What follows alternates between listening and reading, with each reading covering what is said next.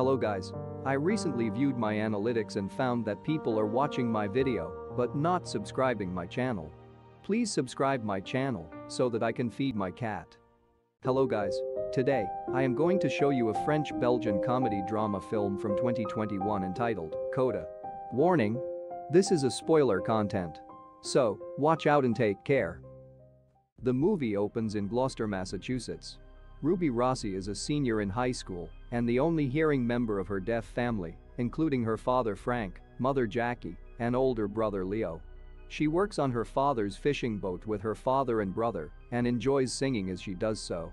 She translates for her entire family and for their business to the hearing people on the docks, and when money doesn't come in like they think it should, Leo suggests selling their own fish directly. Meanwhile, Ruby spends her days at school with her best friend Gertie, where some of the other kids make fun of her for smelling like fish and for having a deaf family. Ruby has a crush on Miles, and so when she sees him signing up for choir, she does so as well. After school, her parents pick her up in their truck with the music blasting, embarrassing Ruby.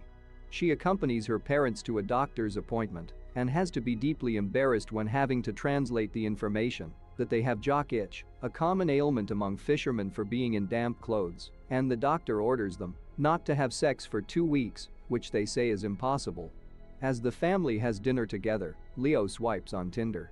Choir class begins, and the teacher, Mr. Villalobos, asks each student to sing a little so he can learn their vocal parts. When it's Ruby's turn, she becomes too nervous and emotional and runs out of the room. She goes to the water and sings by herself, but then returns home to discover her parents arguing over money, having credit cards being declined and bills mounting. Frank says maybe they sell their boat. Meanwhile, at the docks, all the fishermen are told that they are going to have to pay $800 a day out of pocket for federal observers to come to make sure they are following all their regulations, deeply frustrating all the fishermen who say they can't afford it. Back at school, Ruby goes back to Mr. Villalobos and explains when she was little she used to get made fun of for the way she sounded because she spoke like a deaf person and she sometimes gets nervous. Later, Mr. Villalobos finally hears Ruby sing and is very impressed with her voice. He eventually chooses her to sing a duet at the fall concert and pairs her with Miles. He instructs them to practice together. At the docks, Ruby finds that Leo is selling the fish for less than they are worth and yells at him about it. She runs into her father outside smoking weed. At school, Mr. Villalobos has Ruby and Miles sing their duet from him and finds they are totally out of sync. They practiced separately, not together. He tells them to fix it and afterward asks Ruby what her plans after graduating are. Ruby says she isn't going to college because her family can't afford it. He, an alum of the Berkeley College of Music, says they have auditions coming up and have scholarships. He asks her how she feels when she sings, and she signs her response. He offers to tutor her to prepare her for the audition, but warns her not to waste his time. She accepts. When Ruby tells her mother, Jackie doesn't seem excited, hurting Ruby's feelings. Jackie wonders if she was blind, if Ruby would take up painting. Meanwhile, Leo has the idea to start a co-op for their sales, but Frank says it would never work because the other fisherman thinks he's a joke. Angry, Leo goes with the fishermen to their local bar, but can't really communicate with them. When someone spills their drink on him, he gets into a bar fight. Gertie, who works at the bar, talks to him after, communicating via text, and the two ends up making out in a back room. Miles comes over to work with Ruby on the duet. Slightly uncomfortable and not knowing where to look, the two sing back to back. It begins to work until they are interrupted by the sounds of Frank and Jackie having sex. Ruby stops them, humiliated, and is further humiliated when the two sit Ruby and Miles down to have a sex talk with them that Ruby is forced to translate. At school, other kids begin making fun of Ruby about her parents, and she angrily confronts Miles for telling. Miles insists he just told one person, but Ruby storms off. At practice, Ruby works on her piece, Both Sides Now by Joni Mitchell. Mr. Villalobos encourages her to get angry and sing from emotion. The council addressed the fishermen about the observers. Frank ends up standing up to speak, which Ruby translates.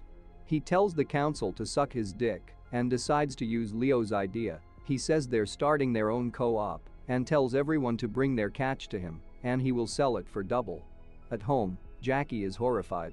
Leo says they can finally be part of the fishing community, but Jackie says they aren't and will never be since they can't communicate with them. Frank points to Ruby as their way of communicating. Ruby begins working constantly on the new business, doing all the translating and keeping up her very busy practice schedule. Jackie tries to communicate with the other wives, but feels left out. Mr. Villalobos gets angry with Ruby for being late and not taking the work seriously. He warns her, if she is late one more time he will be done tutoring her. Miles finds Ruby and tells her he's sorry, that he actually admired that she has a family who all love each other, unlike his family. At the business, a news crew comes to interview Frank and Jackie. Ruby needs to get to practice and Jackie yells at her that she can't go. She accuses Ruby of wanting them to fail.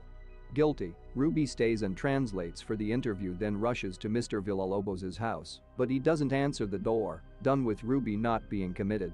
At school, she goes to see him to apologize, but he refuses to continue with her, saying he doesn't need a lesson in failure. At home, Ruby tells her family about how much she loves singing and has a fight with the family about being their interpreter and how exhausted she is. Later, Jackie and Frank argue about Ruby going to college, with Jackie not wanting her to go, wondering what if she's an awful singer. She says she doesn't want her baby to go, and Frank says she was never a baby. Angry with her family, Ruby doesn't go to work and the observer shows up to monitor Frank's boat. While Ruby and Miles go swimming together and eventually kiss, the observer realizes there is no one hearing working on the boat and calls the Coast Guard. Neither Frank nor Leo hear the sirens. Frank's license is suspended, and he is levied with huge fines which he won't be able to pay back without getting back on the water. The only way they can do that is with a hearing deckhand, which Jackie says they can't afford to hire. Frank says Ruby is the hearing deckhand. Ruby becomes incredibly emotional, asking how they can say it's Ruby's fault. When Frank says he'll sell the business, Ruby agrees to give up on college and stay and work on the boat, insisting she's excited. Leo gets angry and storms out. Jackie buys Ruby a nice dress for her concert and explains to Ruby that Leo just feels left out. Ruby says if anything she's the one out. She asks Jackie if she ever wishes she was deaf, and Jackie tells her that when she found out she was hearing her heart sank because she was afraid she wouldn't be able to communicate with her, but she loves her the way she is. Ruby goes to see Leo, who says Ruby can sing and needs to follow that. He says he hasn't been able to do anything with the business and is tired of being babied and not being allowed to participate. Ruby says it's only because it all involves talking to hearing people, and Leo says he doesn't care, let the hearing people figure out how to talk to them. At the concert, the family can't hear Ruby perform, but Gertie tells them she's doing good. Afterward, Mr. Villalobos introduces himself, attempting to say nice to meet you in sign, but accidentally saying fuck you. He tells them they're making a terrible mistake not letting Ruby go to school, but Ruby doesn't translate it. After the concert, Frank asks Ruby what her song was about and asks her to sing it for him. The next day, the whole family takes Ruby to her Berkeley audition. The family is told they can't go into the audition room with Ruby, who goes in and finds Miles, who says he choked at his audition.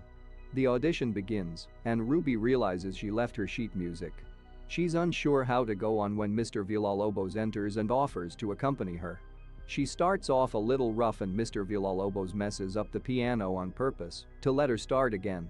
Her family enters up on the top row of the theater, and Ruby sings both sides now while signing the words. Frank trains a new hearing deckhand, and the business begins going well. Jackie even bonds with the other wives. Miles learns some sign language. Ruby gets into Berkeley and says goodbye to her family as Gertie drives her away. She stops and runs back to share a group hug with her family. She signs goodbye as the car drives away. Thanks for watching. Hope you liked this video. Subscribe my channel to never miss out any video.